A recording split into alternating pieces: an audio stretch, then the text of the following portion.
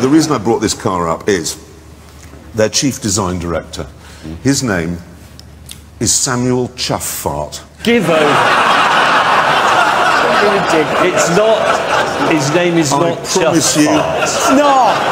Chuff-Fart. Rubbish. Apparently, he worked at Jaguar for a while. Not sure what happened there. I think they probably had to let him go.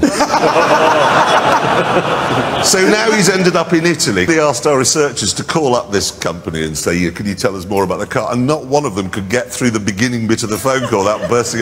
The receptionist on the other end must be used to it, the phone ringing, and there's someone laughing. Yeah, I'll put you through. Hello, Chuff-Fart. He probably just answers the phone with the words, "Yes, that is my name. Let's clear the air on that."